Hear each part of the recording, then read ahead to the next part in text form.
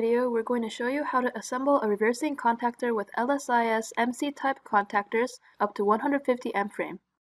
In a reversing contactor, two AC or DC controlled contactors are mechanically interlocked and utilized to run a motor in either the forward or reverse direction. You will need two of the same LS-MC type contactors and the corresponding interlock unit and wire kit. For contactor ratings and dimensions, refer to the contactor and overload relay catalog. Once you have your contactor selected, you will need to select the interlock unit and wire kit that correspond to the contactors. Also in the catalog is a handy table that you can use to select the appropriate wire kit and interlock unit. This contactor is a MC32A. Referring to the table in the catalog, we will see that it will need a UW32 wire kit and a UR02 interlock unit. Once you have all the parts for the reversing contactor, you can assemble it. First, we have to remove the auxiliary contact unit on one side of the contactor and on the opposite side of the other contactor.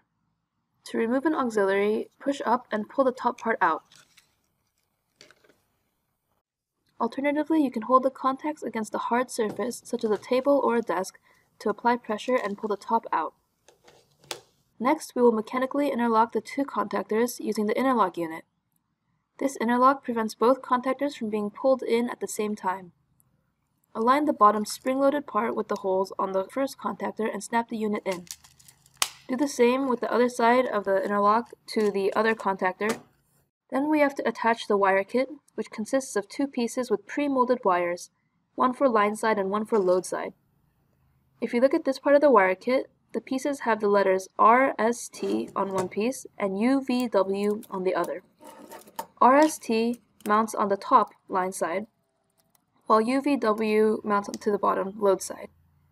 Place each part of the wire kit on the proper side with the proper orientation, and tighten the screws to secure the wire kit. Once you have assembled the reversing contactor, it is ready to be used. Thank you for watching this training video. For any sales or support questions, please call or email us via the methods listed on screen.